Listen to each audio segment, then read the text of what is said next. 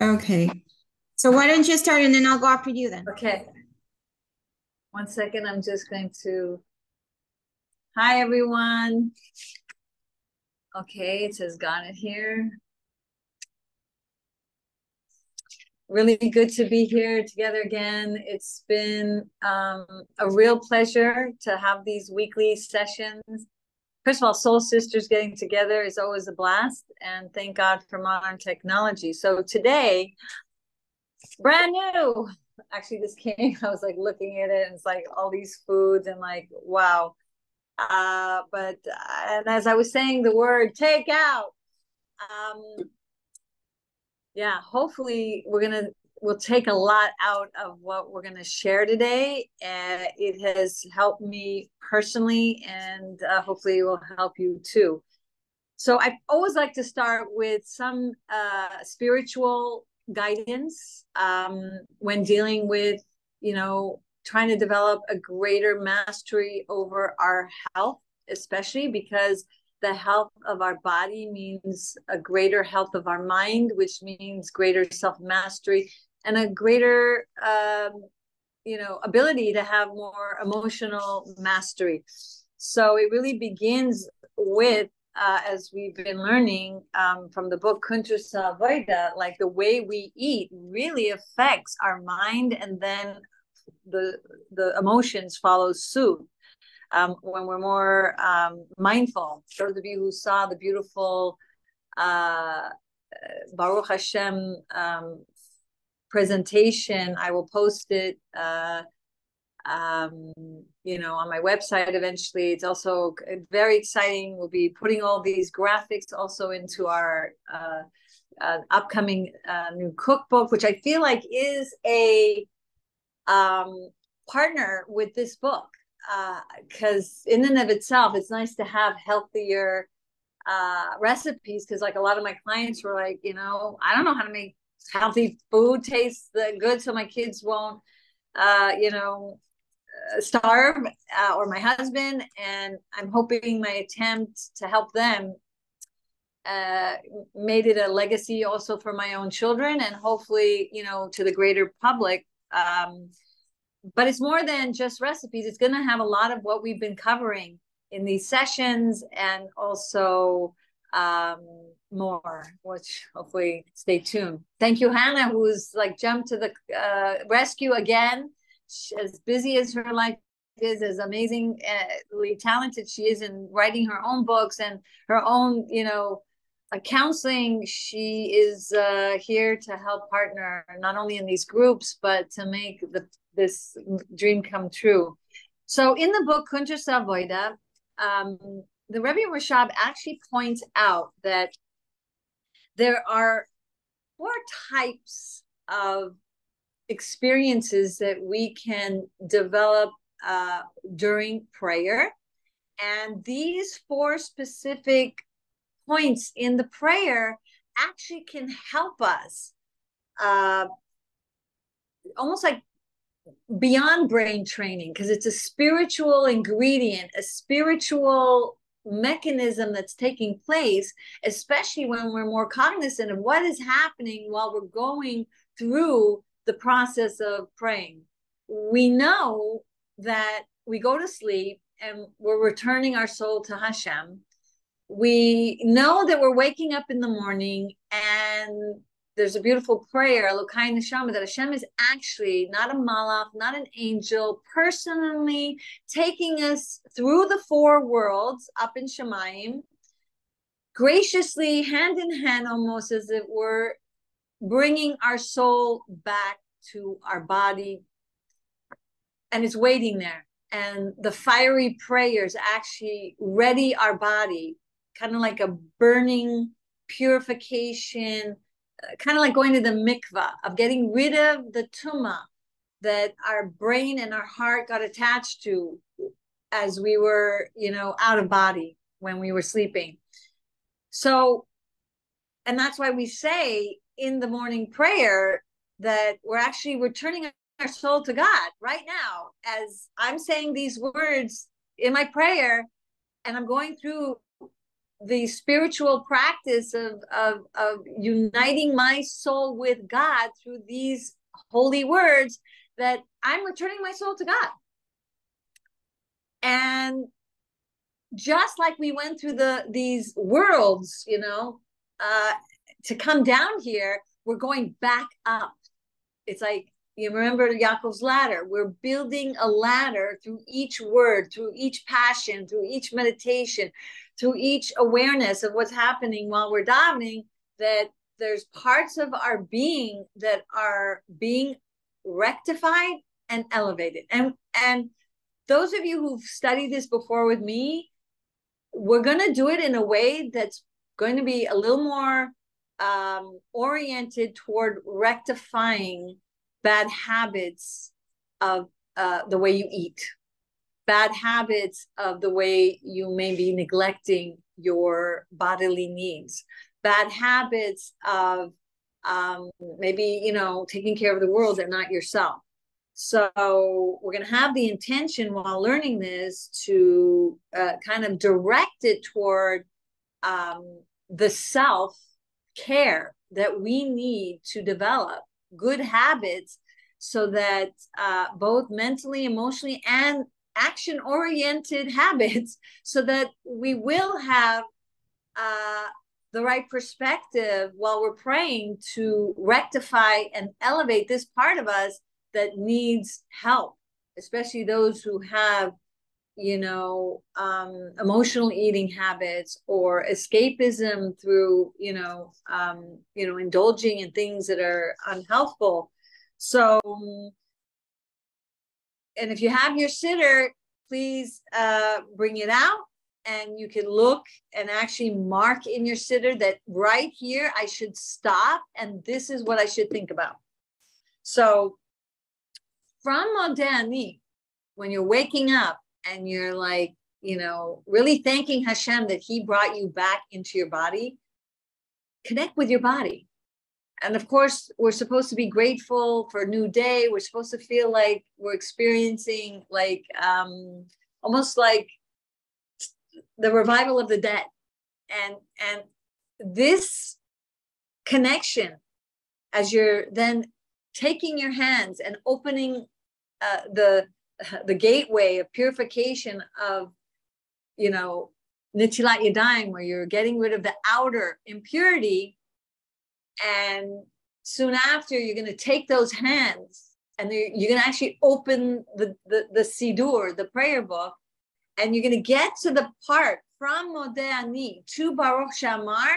This part of the davening is going to bring you to this world, your nefesh, which is connected to your physical, existence, your action, consciousness of relating to your body, and hopefully not only rectifying the habits, the not good habits that you use your body in a way that's, whether not exercising or not taking care of your meal preparations or whatever it is that's lacking in your good habits.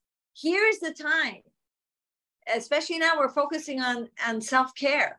Here's the time to focus and say, my nefesh, my action-oriented part of my being that has to do with my body and the way my body works, I'm going to ask Hashem here, as I'm entering this world of Asiya, where all elevations and rectification takes place, I can meditate on this. I can say, I need help.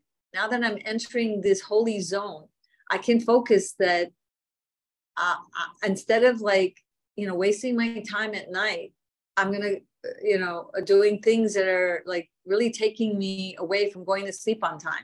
Or if I'm going to be up a little bit, then I should do food prep, or I should, put an alarm clock to go to bed, so that, by this time, giving me a warning, if I didn't do my food prep, one alarm at this hour and maybe another, alarm on your phone at this hour, that now that's it, now you're going to pray and do your Shema L'mitah. Now's the time to, have a little time for learning. And then finally, and see physically in your mind's eye that when you're reciting these prayers, this is a time to prepare your action-oriented elevation. Whatever has to do with your body and the way you act, the way you speak, everything that has to do with how your body is hopefully going to be more aligned to Hashem's will, more aligned to the true essence of who you are and the goals you want for yourself that you've been stuck and not being able to get out of. So write it down right now. Write it down in your siddur. I did in my siddur. Thank you, Hashem, and I will pass this out. I've been working daily on this chart, which, again, hopefully you're going to see it also in the cookbook, where we are going to have this, and hopefully maybe you'll print it out in the meantime, so you can guide yourself in your spiritual, as I say, diving into the divine of the spa of your soul, which is davening. You can see a reminder in your siddur. Oh yeah, here is where my actions are going to be rectified and elevated. Here is where I can stop and really imagine my soul going to this spiritual gas station and filling up my spiritual powers to really give me the strength of my body to align itself with what I know I want for myself, so that it's not like my body's going off a course, so I can harness that ox of mine, that sheep of mine, that animalistic tendency of mine toward the actions that I've been yearning and longing and to have and to succeed in. So next one, from Baruch Shamar to Baruch Hu. This is where my emotion, consciousness, the part of my being that maybe, again, we're particularizing it to food addictions and health. Maybe you are emotionally eating. Maybe you really need Hashem's help to elevate your part of your emotions so that that it's less of a challenge, not as a struggle, so that you'll be free from your addictions, free from your bad way of emotionalizing everything in your life that then you need to escape from, eating inappropriately. Maybe it's laziness. It's not, you're not emotionally eating. I didn't have time. I'm just, who wants to go do this prep work? And maybe you need to rectify the emotion of procrastination, laziness, whatever it is that's emotionally holding you down not to take the actions that you want for yourself. Write it down. What specifically is your challenge? And maybe you don't know. Maybe now you're thinking about it. Yeah, maybe I am kind of lazy actually. Or maybe I really understand that I'm a pleasure-seeking personality. The way the chapter 1 of Tanya says, some people are so gifted with so much water element, and so their nature is to love pleasure, and it's not their fault, right? Some are born frigid, no passion at all. I know some people like that. Oh, so easy for them. They're not tempted because they don't have the water element on, to such an extent. So when you reach this part of the davening, you can, before entering this world, have a conscious dialogue with yourself. And interesting, I was reading this Outpouring of the Soul book, another Breslov book that you really, Torah teaches that you can actually talk to your body, and you can actually, have this conversation with yourself a little bit as you're beginning to ask God what you need help with. And of course, if you do this kind of investigation before the davening, then it'll be easier to tap into what you need help in while you're davening, instead of just getting into davening, thinking you have to do this deed and get it done and rush through it, So, because the more you use your earthy element in prayer, which means slow down, say the words, hear the words, use your air element by speaking the words, use your fiery element, and be blown away and have wonderment when you're seeing how God takes care of everything. And even though you can't manage your own home, he's managing the whole world and the higher worlds. Like you're using your fire element and being blown away by Hashem's greatness. And the more you see how he cares for you and loves you, like the more you use your water element and take pleasure in God's loving you, and that arouses your love for him, as the Tanya teaches us that the whole point of saying that Hashem chose you over the angels is to say, I love you. And that's a preparation for Shema. It's a preparation to say, wow, Hashem loves me so much, so now I'll be aroused to love him. So use your fire, your water, your air, your earth, and enter the world of the ruach of your neshama, this part of you that has to deal with your emotions. This is the part of you that will be rectified, the emotion consciousness. And this is the part where you're going to be entering the world of Yetzirah. Before we entered the world of Asiya, where the body is being rectified. Here we're rectifying emotions, because the world of Yetzirah is where emotions are stationed. The part of our soul that deals with our emotions is stationed there. So when we enter there, we're in for a gift. We're in for this extra spiritual, greater alignment. So possibly, a person is so depressed. Their earth element has been taken over. They haven't used the earth element in davening, so they didn't build the foundation of their day. And they're so sad.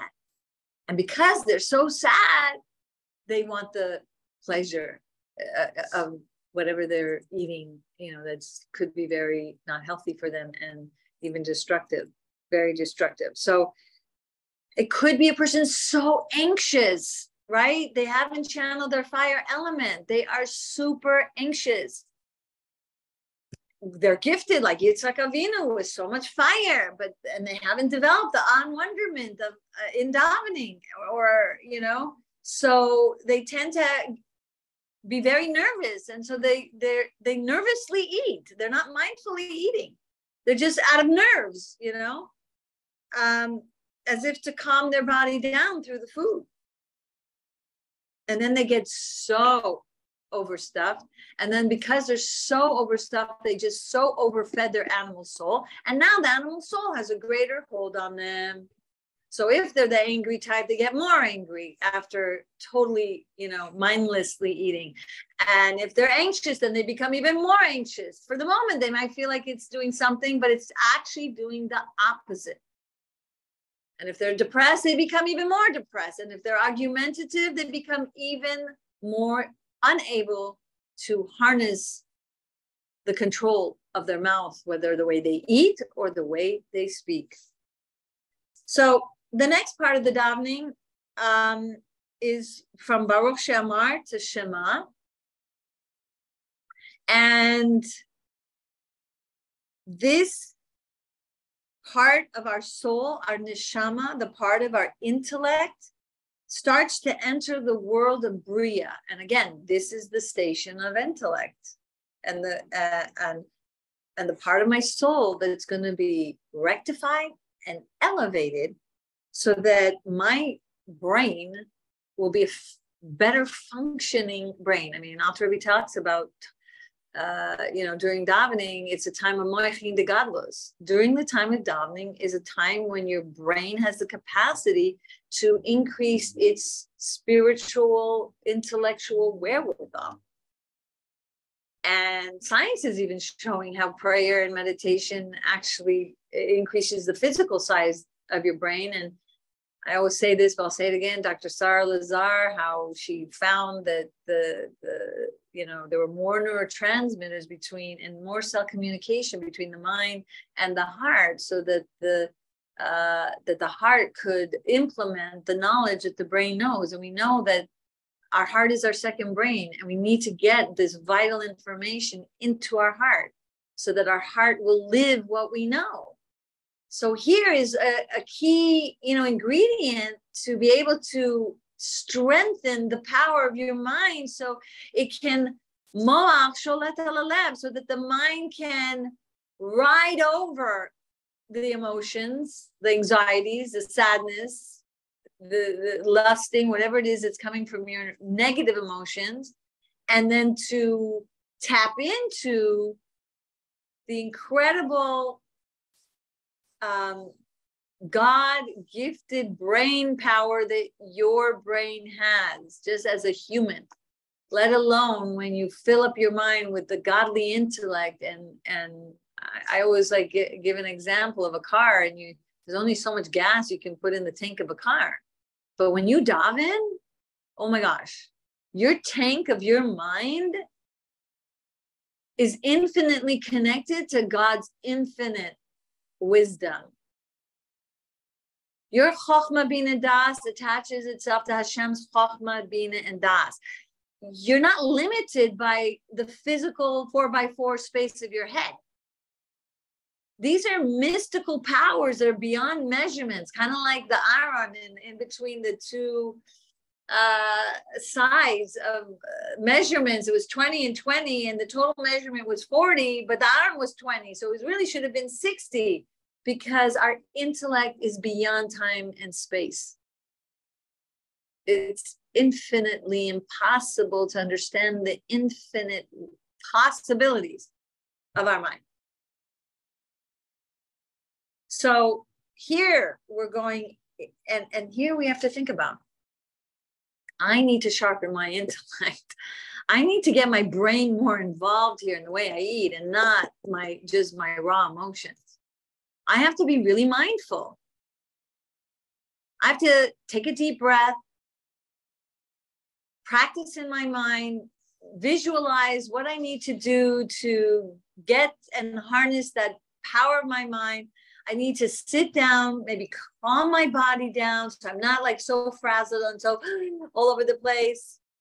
I need to maybe say that little prayer before eating and meditate that I'm at the table of Hashem. This is a holy thing. That my body is not some toy. It's really the house of my soul. I need to bring more conscious awareness to this holy endeavor. I need to then maybe learn something before I start my ritual of eating, because I need to really fill up my mind with some light of God's wisdom. So it'll be like a flashlight helping me when I'm looking at all the food and look at my plate and look like my body needs and not more than my body needs, even if it's so tasty. And I might never ever have that delight again, because I'm never going to be in, Timbuktu and have this delight again. Sometimes you're somewhere it's so good, I might not ever have this again. And then you go for it more than you should have. And then you're a mess afterwards. So the neshama, the part of me that has to do with my intellect, enters the world of intellectual consciousness. I can pay attention.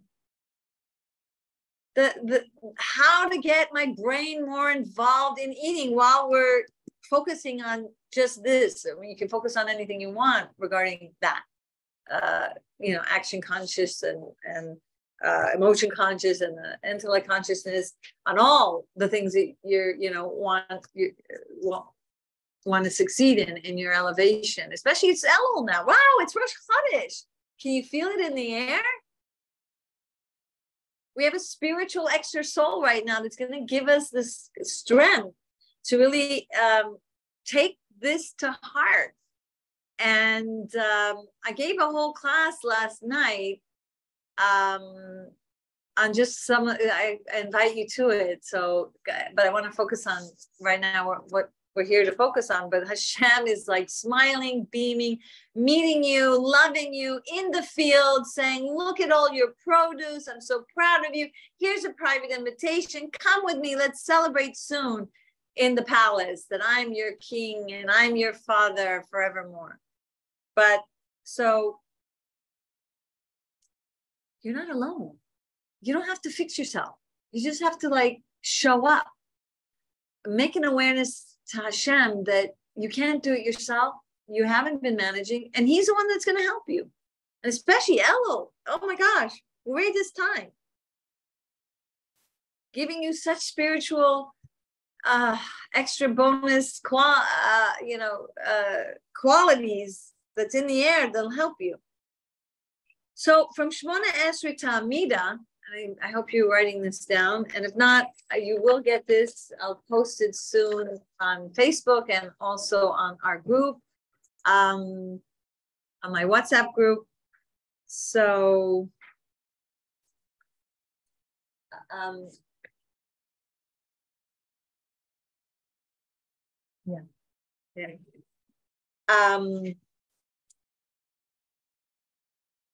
so in this part of the davening, this is where your chaya, your neshama that's transcendent. You know, we have three parts of us, the nefesh, ruach, and neshama, and it's like, it's here. And we have to activate it by davening, learning, meditating. But there are parts of us that are outside of us, kind of like there's clothing that's outside of us, and then there's a house that's outside of us. Like we're in the house, and it's outside of us. So the chaya is likened more to the clothing, which is outside of us, but most closest to us. And the yechida, which maybe some of you have already learned, that we really have access to it more on special occasions where you know, like Yom Kippur. It's like, it's rare that we have as much access to it, but when you study how to have more access to it, you'll be able to have more access to it. But if you're just like on your own, not doing anything to try to activate the chaya and the yechida, then you don't have so much access like you have the other ones. But hopefully after today, you'll know how to access it more. The chaya of our neshama actually helps us transcend our intellect, right? Because our intellect is amazing, but you know, our animal soul also is part of our brain, and you know, it's confusing sometimes, even for holy matters. It's not so clear. You know, it could, our mind can debilitate us in more than one ways, even in regards to Judaism and religion. Let me tell you, oh my gosh, 35 years of people's stories and how they their brain, the Yetzer Hara in their brain misconstrued religion in a way that was so beyond not really, anyway. So when we enter Shmona Esrei, and especially every time we bow down, it's like we remind ourselves, I got to get out of my head a bit. That it's just like, I got to get into my head, maximize its potential, fill it up. But like, I have to not too much rely on my own head because it can get me in trouble.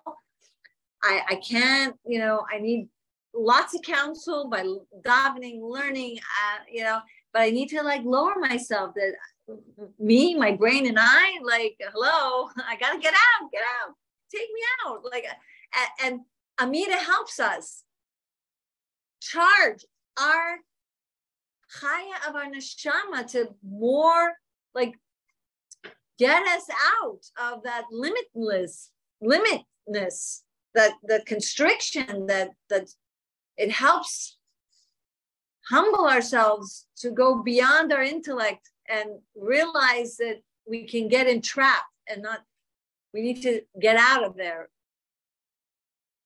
And this transcendent consciousness, and this is the world that we're entering, is Atzilus. And in this world of Atzilus, we have the ability to tap into a type of transcendent wisdom that helps us see the world differently. Like, it really helps. Rabbi Ginsburg talks about the chai of the neshama as it relates to marriage and relationships. He's like, when you tap into the high of your neshama by really praying the Amida properly, and when you do meditate in your davening and meditate in your learning, you're going beyond the extra average of just fulfilling, God's will. You tap into this part of you, and it's the type of wisdom that opens your perspective beyond your four-walled vision of the limited intellect. It's beyond you that you start to see the good in people that are not so easy to see the good in. You start to see the world in a more beautiful, colorful way, even though the world is pretty much the same. Whoa, I'm the same person. I have seemingly the same everything. But now I can see things with my intellect, beyond my intellect, because before I wasn't able to see it through the high of the neshama. And this part of the davening is what helps you activate it. And again, the more passion of using the four elements in all of these parts of the davening, a review, use your body, sway, the earthy slowness of thinking, the air, say the words, the water, take pleasure in this, take pleasure in bonding with Hashem, love, cultivate the love of Hashem by realizing how much good he does for you through your gratefulness, through the fact that he's telling you, I chose you, you're my beloved, Ani ledodi li, Elo.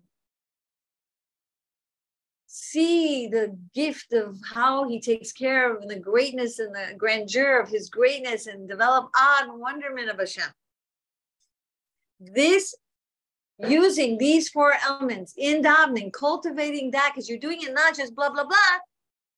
You're using your mind. Your mitzvah goes to Olam HaBriya. You're using your emotions. You're from intellectually understanding, from your effort of understanding this and using your intellect, your mitzvah goes all the way up to the intellectual consciousness. Your emotions that you're putting into it with your hard work goes beyond even. Because you're doing it. It's not from the natural order of your gifted soul that God gave you the ability to love and have awe and wonderment of Hashem. This is from your power.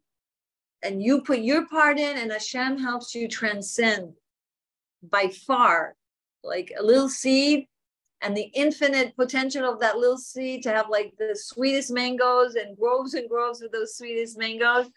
Like there's no comparison. The seed is bitter and the fruit is sweet, and it's forever. 100 years, how many years growing those mangoes from one little seed, one little mitzvah of davening, one little kavana, one little meditation, one little extra effort. It's beyond our calculation how much the byproduct that is coming back to us. Finally, the yechida of our neshama. This is beyond the worlds, beyond the tzilus, and this is something that you can tap into beyond prayer. This is something that what I've learned in Hasidus is when you really do self-sacrifice. You don't have money and you gave tzedakah. You don't have the time. You really need to work that extra hour, but you work 1 hour less so you will have a good davening. You save a friend's life. You barely managing. You took the time and you helped with self-sacrifice. This taps into the yechid of your neshama. This taps into higher worlds beyond the four worlds.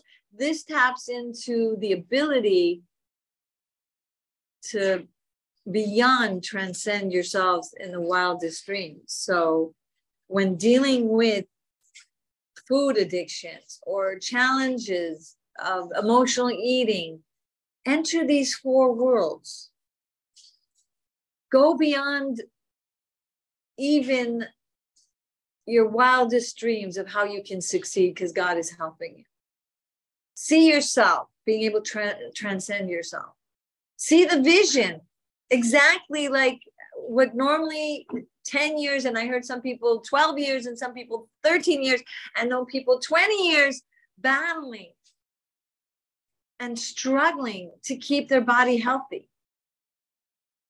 And it's so hard for them. They can't do it because we can't do it without Hashem and without this protocol, without this spiritual practice of turning to God and saying, I know that it's only you and you only. By me giving my soul back to you every morning and bringing it up the four worlds, so then I'm face to face with you, panim the panim, as it were, and Hashem then infuses everything we need to be able to have one more better day. And it's a cumulative effect. Each day, each prayer, each meditation, each time we go up the four worlds, each time we get a more fuller rectification and elevation of these important midos that we're here to do, tikkun midos. We're here to elevate our emotions, our mind, our body, everything about us. So imagine now, like, can you imagine, like, I remember reading in Tanya how the Alter Rebbe said, like, as close as you were in Gan Eden, like before you came into a body, one mitzvah allows you to be even closer to Hashem.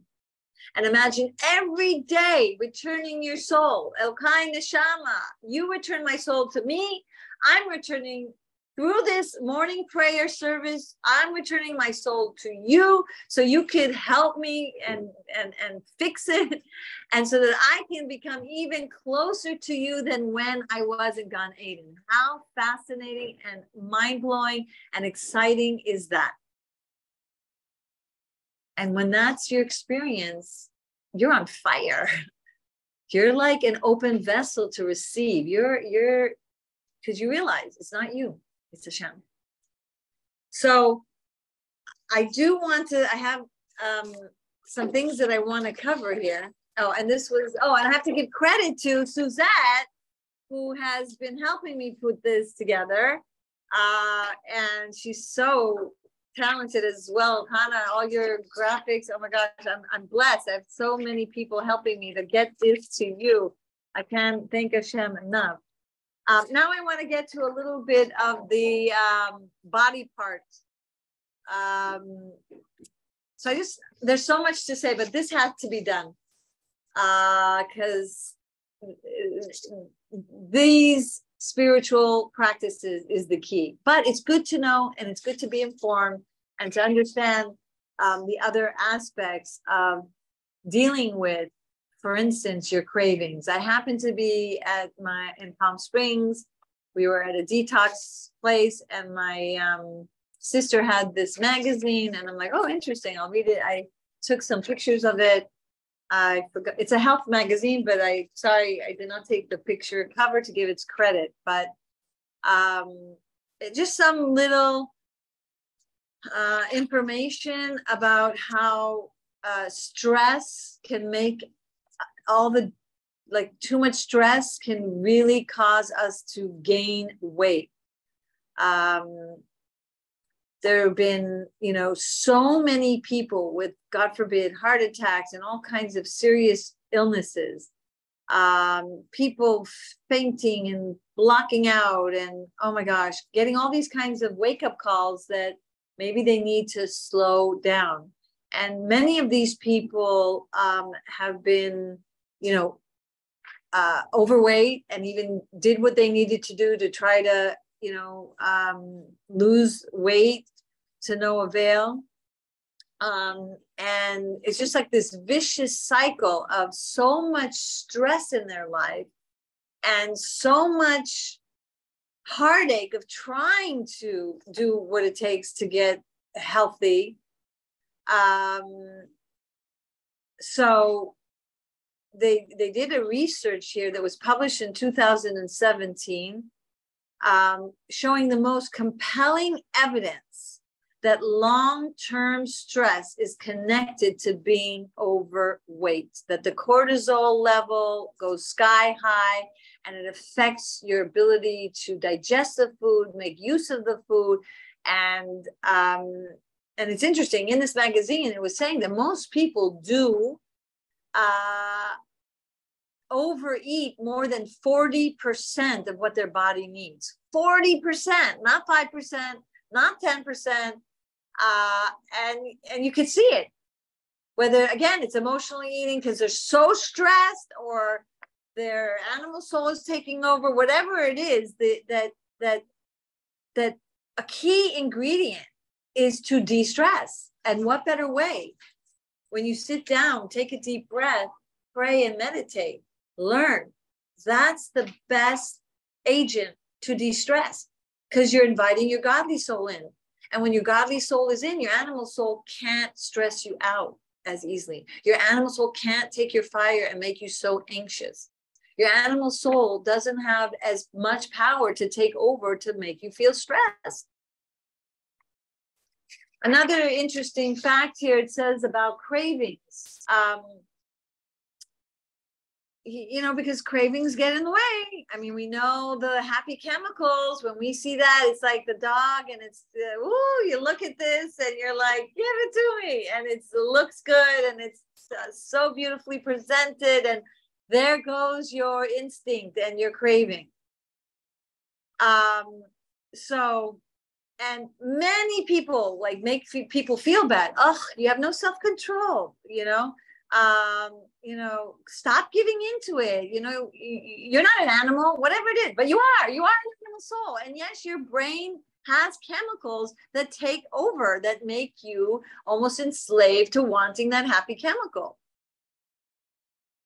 Almost as if, look at you, you don't have any willpower. What's wrong with you? Making you feel like an idiot. Yeah, I must be, God forbid. And really, the evidence is contrary.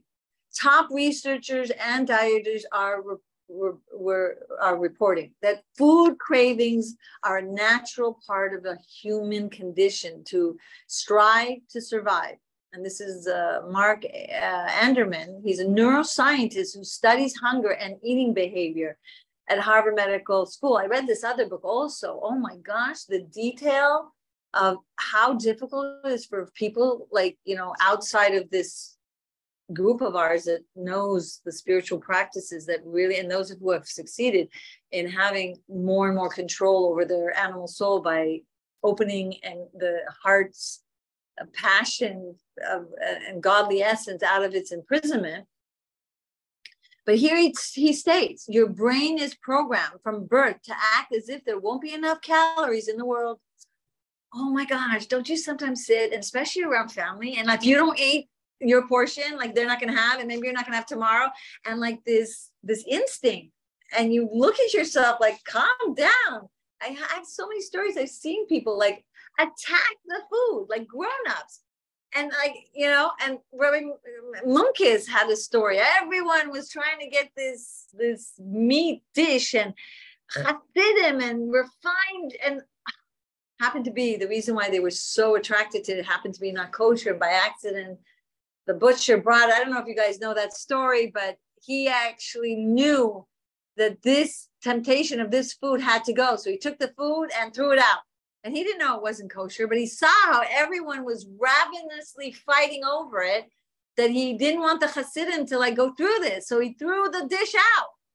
It happened to be the butcher came, it's not kosher, no, I hope you didn't eat it. And everyone thought that Reb Munkis was a prophet. He goes, no. I just sensed there was something to this meat that was attracting the people that it wasn't, I'm not a prophet. Anyway, so back to this. Your brain is programmed from birth to act as if there won't be enough calories in the world. And it says, places like Somalia and Sudan, till this day, they are dealing with famine. It's not like it's such a, for some places in the world. Here in industrialized West, in America, wow, everything's so, we have so much available. Instacart, oh my gosh, every hour you want something, it's at your door. But still, our instinct, what's part of our psyche, and is a constant threat of undernourishment and starvation. Your brain is telling you you should eat high-calorie foods whenever possible. That's the go-to that your brain goes to, because of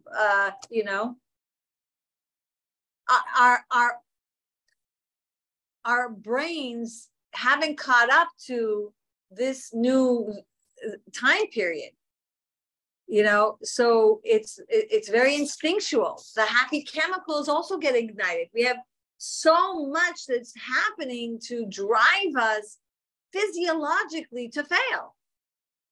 So we need some extra spiritual nutrients to override the natural order of things, so that we can transcend the natural order of the way our brain works, the happy chemicals and everything else that gets in our way, so that one, we stop feeling like an idiot, that we have no control.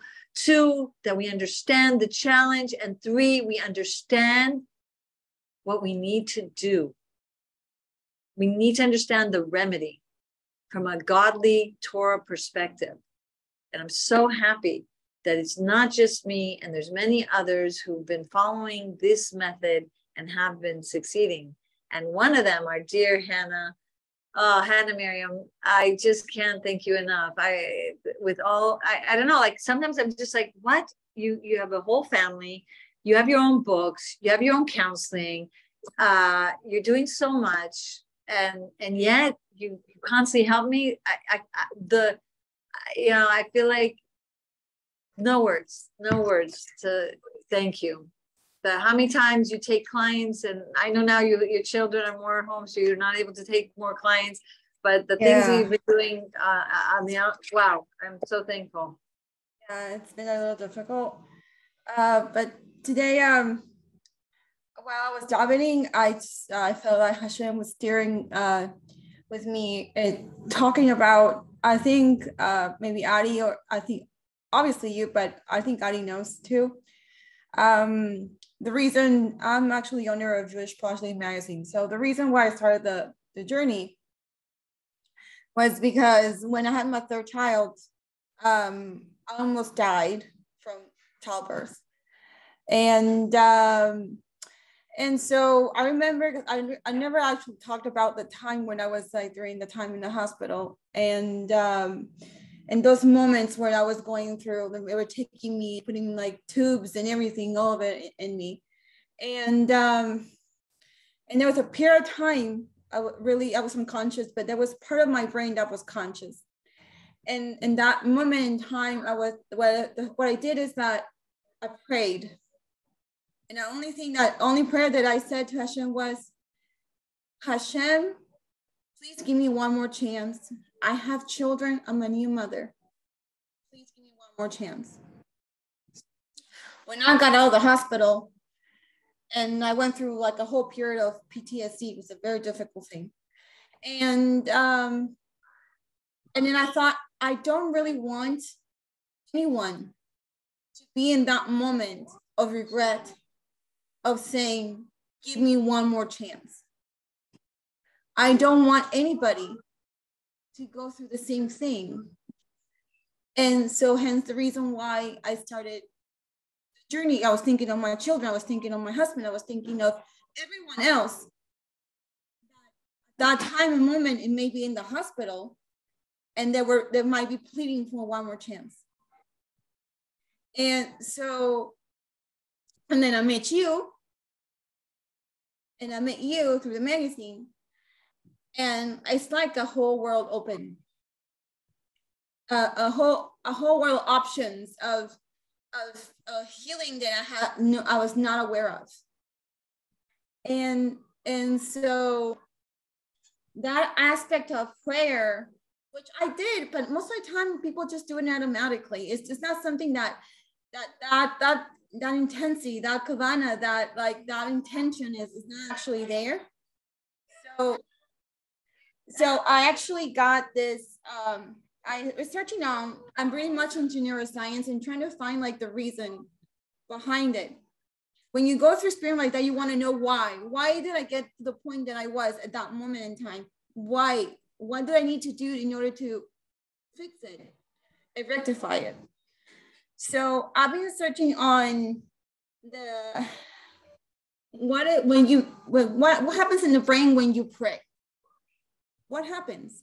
And it says here that it reduces anxiety, depression, it improves mood, it enhances your well-being, the overall well-being, and it releases the hormone called oxytocin. And it also releases dopamine. Dopamine is like the, let me find it over here. Okay, dopamine is the hormone that we associate with happiness. Like for instance, like, you know how they say, oh, if you eat chocolate, you're gonna feel happy. No, when you pray, your brain releases dopamine. And then it actually connects or wakes up, if you will, your sense of compassion and empathy toward others and yourself above all. So when you pray, your dopamine levels go up, oxytocin goes up, and also your sense of empathy and your sense of compassion and your sense of like togetherness also lights up.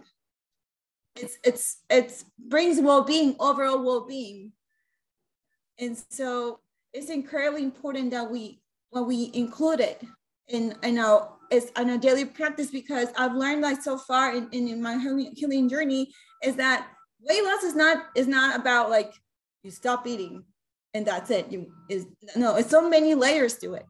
There's also, because we're living in a culture where food has been ingrained in us, is associated with an emotion.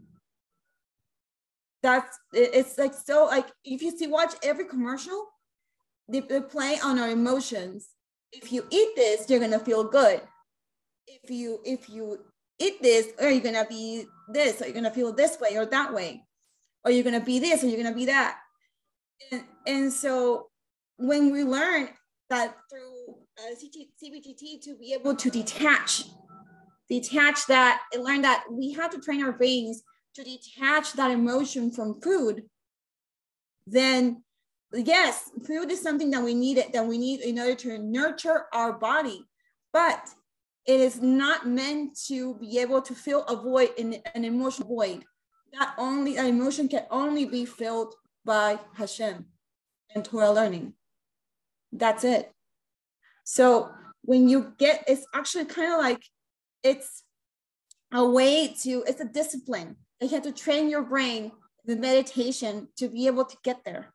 So that way you have the discipline to follow a food regimen. If you keep being attached your emotion to food, it's going to be really hard to, that's why we have the yo-yo moments, because your emotions are out of whack. And so whatever, you're at that moment in time, you're like anxious or whatever, and then you overeat. So that if you read that consequence, like it's like, I feel this, so I need to eat this. And you don't even do it like consciously, you didn't automatically. So when you bring awareness to your body and to your mind and your thoughts, and then that's when the freedom happens. Because I was asked, how did I do this? That's how I did it. I found that the key to detach my emotions from what I thought psychologically food was bringing me, and what emotion was, in a way, was try to fill in. That's exactly how I did it. And so that is what the kind of freedom that brought for me. And I know that when I think every time I'm going to eat something, I try to say, is this good for me? Or is this good for my brain? Is it good for my body? And I was trying to bring those questions to my mind, is like, is it good for me? Yes or no? And so, and also, like Miriam was saying, prep. prepping is so important.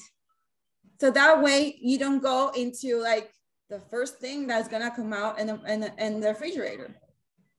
What I do is I just pre-chop my vegetables and I put it like in a little bag and I put it in the refrigerator.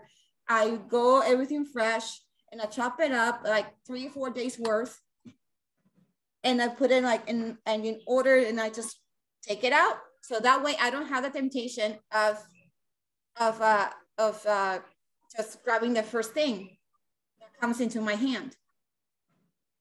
So also like whatever you make for your family, tries to be something that is going to be for you as well. Because if we cook like for example, if we cook something that is not healthy and it's right there, it is, and you're not there and emotionally there, then you're going to go for it. So try to minimize the temptations, if you will. Try to minimize so you don't get sabotaged. Try to minimize those moments while you get there. So every and know that if you mess up, it's okay. You just stop and okay. And why did I make a mistake? Make it conscious, write it down, and then okay. So then next time you'll do better. And next time you'll do better. And next time you'll do better. So, and also, and things like, for example, like this is what I'm doing right now. I'm drinking water with lemon juice. Cheers. Yeah, fresh lemon juice. And what lemon juice does is that one, clears your skin, reduces hunger, and vitamin C. And so that's excellent. And the other thing that I do, I went out and I walked and I ran around the block. The sun is going to give you the hormone. It's a hormone. Vitamin D is a hormone. So it's a hormone. It's going to help level up your hormones. Key to weight loss is hormones. You need to level up your hormones. One of the herbs that is excellent for leveling your hormones is black cohosh. Oh, I certified myself as an herbalist. Black cohosh. Go for organic kosher. You will find it at Amazon. You find everything there. It will take for your body from like 3 to 4 months for the herb to work. And then if you couple that with sleep, one of the things that sleep is incredibly important for what? Leveling your hormones. And so many other things I was like looking into. I'm writing my book, so I'm looking into that stuff. So it actually, the lack of sleep, it increases your drive to eat more. Oh, you're taking me back to college, Hannah. Yep. A lack of sleep, it increases your aggression. A lack of sleep, it increases your lack of self-control. Obviously you become irritable, and then you cannot control your emotions, and you're even prone to viral infections, especially cold, flu, and minor aches, pains. Your physical pain gets amplified. So if you have like a joint pains or whatever, it's gonna get amplified. You're gonna feel it more. So like when you're lack of sleep and then boom, you hit yourself with that, you feel it more. Everything, you're gonna feel it more. So be mindful, be really mindful as to of yourself and your own body and your mind and your soul. And other thing that I do, I pray to Helen. It's incredibly important. It's so important. It goes like through all range of emotions. But it also is like a key. It's a key to the connection with Hashem. And for me, it suits me so much. If I am anxious at the moment, all I have to do is daven. After that, I do Tehillim, and it decreases my anxiety, and it makes me it clears my head. Amen. And so that's one thing. The other thing is that I wanted to do with you guys, if it's possible, if you have time. And I am also a certified coach of emotional release through art and color. I'm a designer, so I went for that. And so, and helped me a lot. And so, because of the things that I actually figured is that for me, well-being looks like this. When you think about like when you have your child and he was a toddler, you know how toddlers are. You know that they're so bold. I mean, they go climb the highest things and they don't really see the danger of anyway. That kind of boldness, like they just go for it. But then I think that we should keep that boldness, but also with the wisdom of adulthood, both things, and go that with that kind of boldness toward the goal of bringing that well-being. Because when we're children, we have that it's such a stamina, and we can run and run and run and run and play and play and play and play and play, and we have that happiness, and we found happiness in the smallest of things. And as we grow become adults, we're thinking of what we lack rather than what we have that moment. In children, they're living in the now and what they have at the moment. They're happy because they're out running and playing with the ball. That's it. We forget that as adults.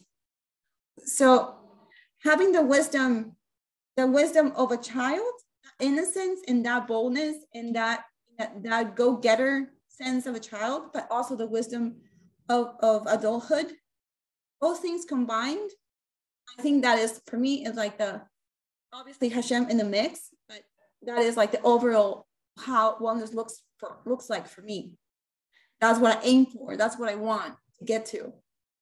And so I wanted to do exercise with you guys. It's like very it's kind of practical. I think Ari has done it before with me. And so if you guys, if possible, get a sheet of paper. And if possible, I want you to draw yourself. We're gonna identify right now where this anxiety, where are your feelings at? What part of your body are they at? So that way you know if you're somatizing something. And if you make it conscious, then you can release it. So first I need to draw yourself, but draw yourself as a child.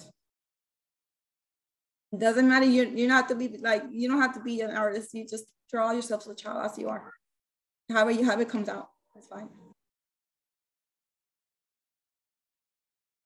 And after that, I need you to draw exactly, not draw, but I need you to write down what you're feeling at the moment, right now. Positive and negative, both things.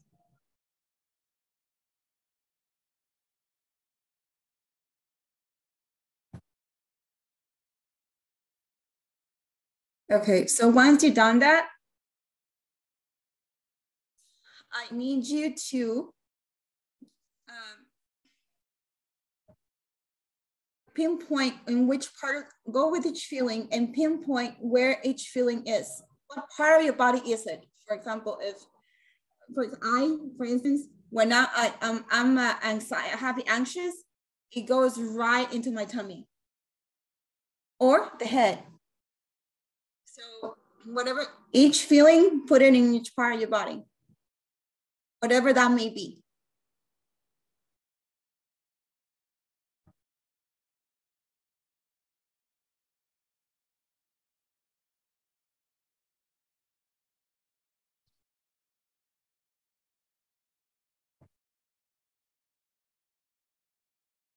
And after that, give it a color. If you have colors, fine. If you don't have colors, that's okay. Then you just put a color, just write the color of it. In each feeling, this feeling goes with this color, this feeling goes with this color, and this feeling goes with this color.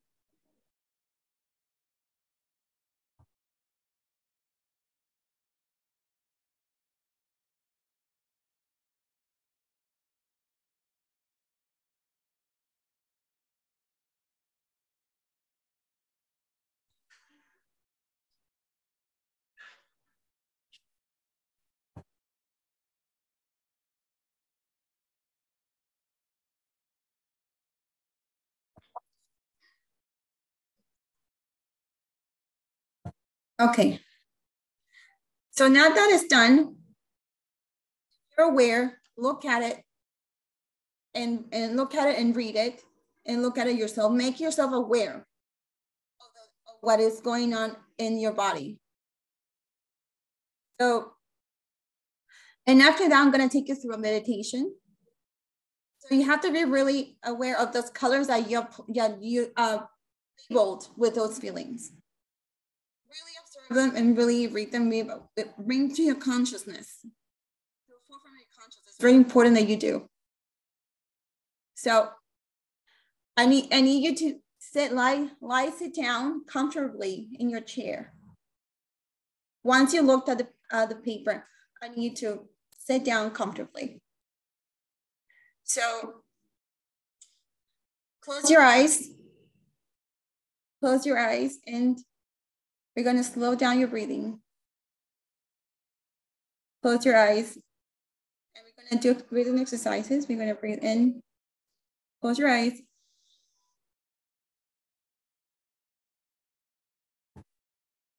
One, two, three. Inhale. Exhale.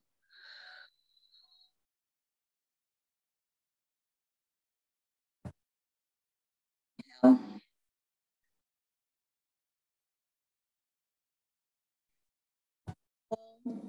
One, two, three.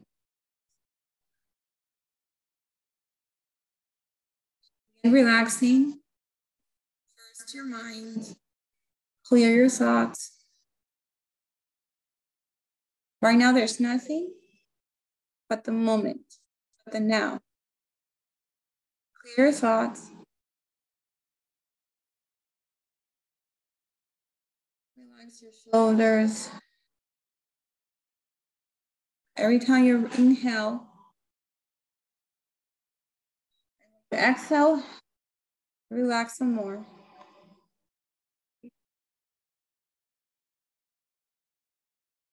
Keep breathing softly. Inhale, exhale.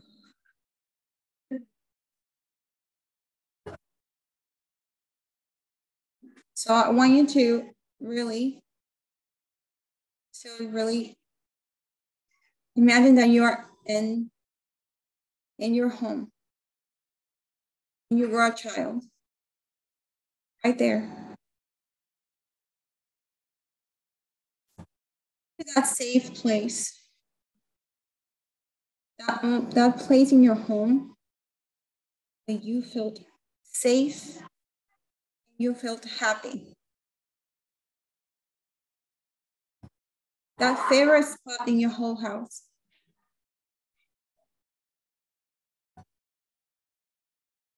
Breathe in and out.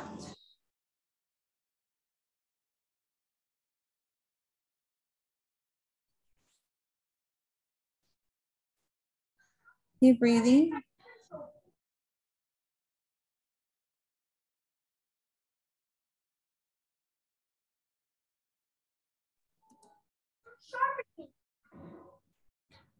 Breathe in, breathe out.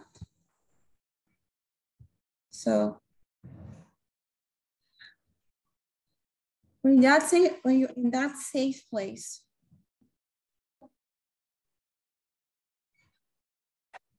imagine there is a box in front of you.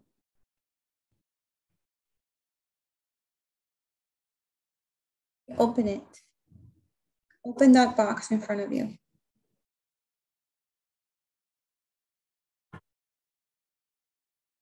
Box, there are balls of light.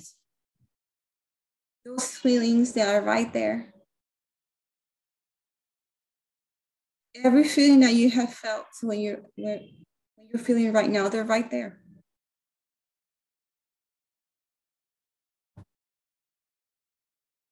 And then you feel Hashem's presence in front of you.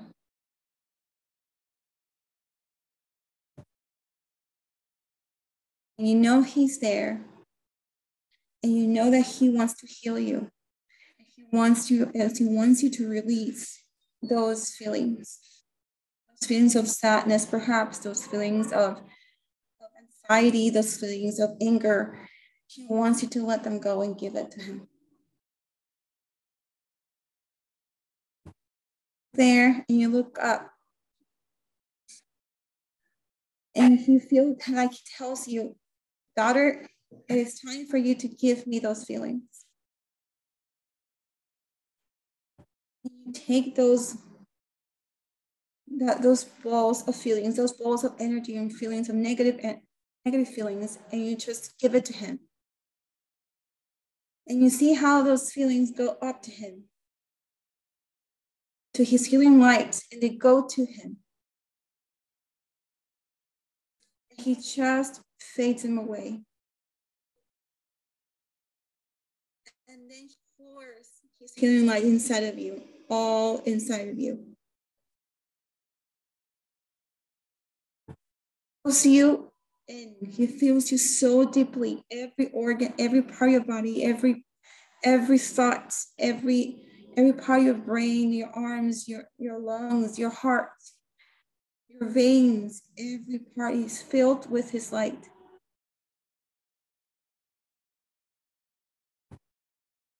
You breathe in his light, and then release.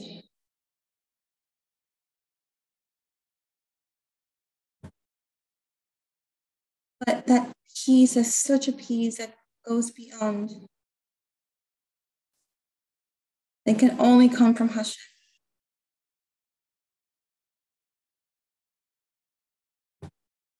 Breathe in and out. Sense of inner peace surrounds you, is inside of you.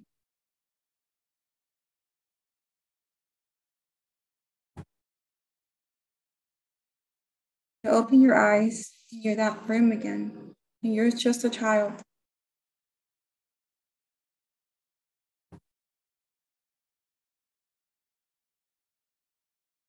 Smile. You hug yourself. You hug yourself. And you tell yourself, I love you. Thank you for this moment. Hashem, thank you for this moment. Now I can move forward. Now I can have some peace.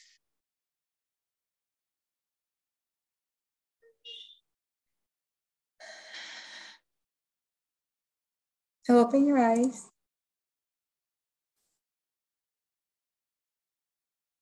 So open your eyes, and if anyone can say how they feel, if was any of help whatsoever, I would love to hear input. I cried. I cried because it meant so much, Hannah, because when I saw the little girl that I drew, and the feelings were, I felt lonely. I felt sad, lonely, afraid, but hopeful. But when I realized that those were a lot of the feelings that I felt when I was a little girl, even though like there were many reasons why to feel happy and all the good stuff, right?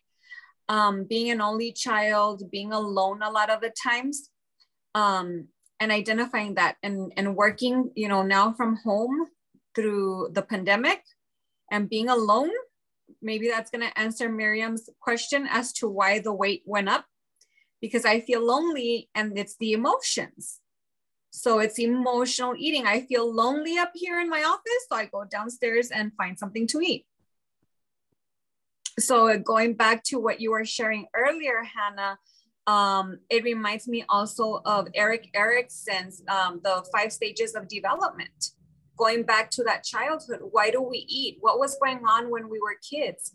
Were our emotions being recognized, or were our emotions being shut down by, let me give you your bottle, let me give you something to eat, or I'll speak, on behalf of like my culture, being Hispanic and Mexican. A lot of the times it's like you fell, and the first thing that they would do was stuff something down your mouth so you wouldn't cry and you would be okay.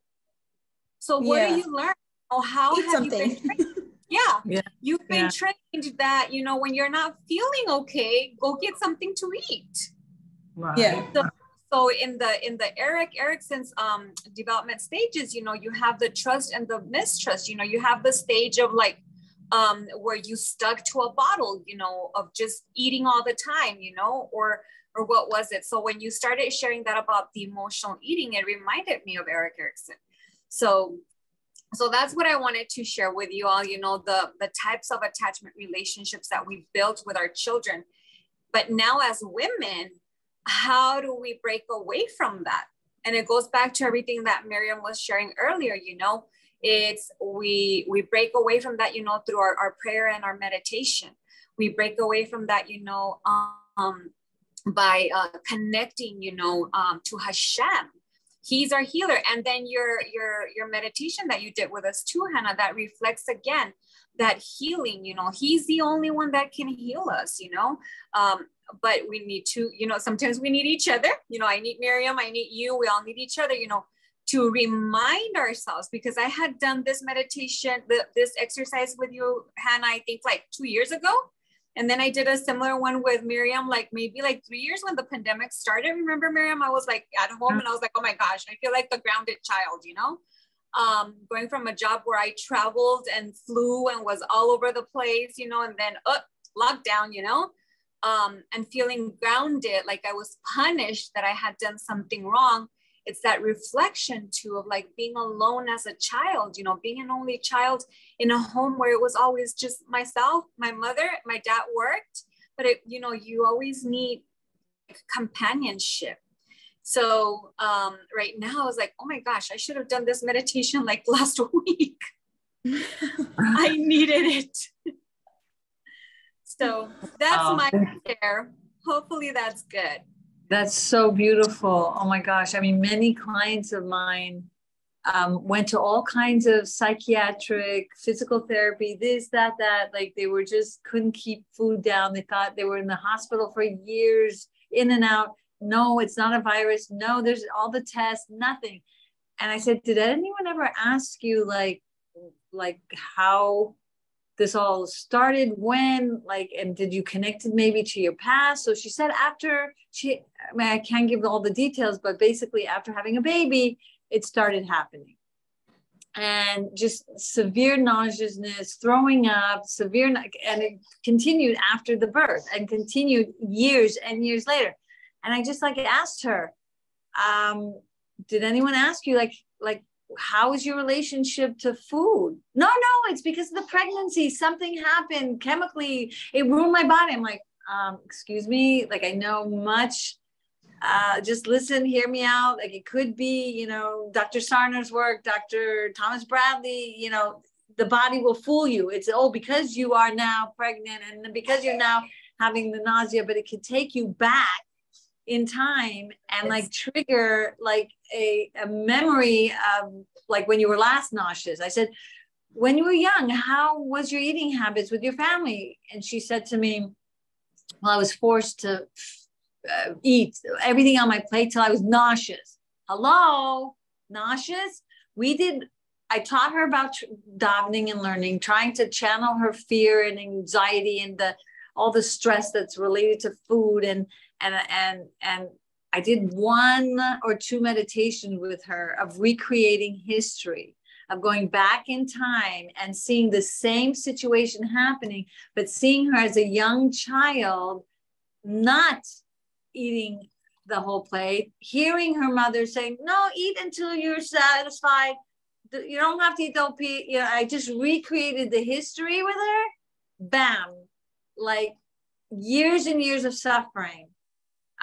With this CBTT approach of including the davening, the learning, and really helping the brain, you know, heal from these kinds of things. And many cases that had to do with the traumas of their childhood and how the brain just went, you know, deep into the past, even though it was like the incident happened so many years. And even though she wasn't having nausea her whole life, it just happened to be when she was pregnant and she was nauseous, her brain went backwards. Now, why did it happen then and there? Let me tell you.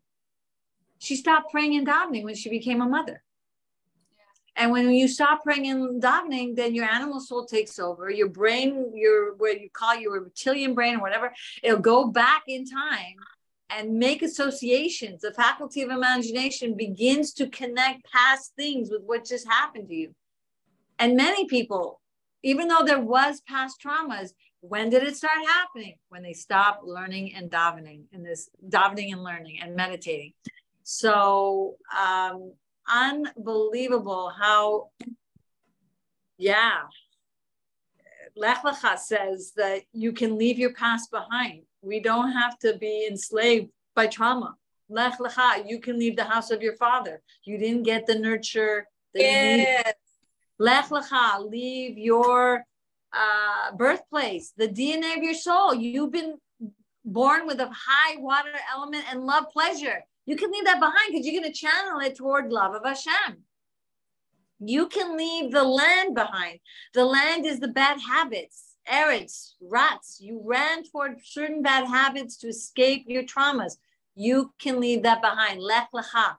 And not only leave it behind, all the negative, but use it as a stepping stone to become the real you. This has been a fantastic meeting. Hannah, you did an amazing job. You stirred all of our hearts up. You're such a team member that forever I'm happy you're with me. And I really pray just for all of us to keep helping each other, keep inspiring one another. So we will reach new heights with health and happiness. Thank you. And so if anyone wants to contact me, I'd rather if text me rather than phone call, because it's hard for me because my kids are here all over. So it's better if you text me, and I'll try my best. I can type it up right now, and my phone number if anyone wants to. And so I'm more than happy. So please text me rather than phone call, because it's so difficult for me to be on the phone. So I have so much going on. So, yeah, Baruch Hashem for that. So one last thing that I wanted to tell you guys is that something that I recently read is that prayer, it actually opens new neural pathways in the brain toward healing, to actually shifting that trauma and healing it. It changes your brain entirely. So exactly, it's right there. It's in Miriam's book. It changes it entirely. And not just that Miriam says it. It's like not even. It's like Miriam says it's the research is showing it. There's a book called. They're saying it, and it's also what Miriam researched for 30-some more years. So experience. So yeah, it's just funny because now I'm hearing people like scientists and all that, and I'm hearing people like all over the place saying what Miriam's been saying for 30 years, and I'm like, yeah, it's like this person is saying that. It's like it's been happening. You were saying for 30 years, and so it's more people should be informed. That's basically it, to help people become more informed. Yeah. Wow. Wow. By the way, I don't know if you want to, and maybe we'll disconnect the recording, because maybe I see it's still recording and people might be not comfortable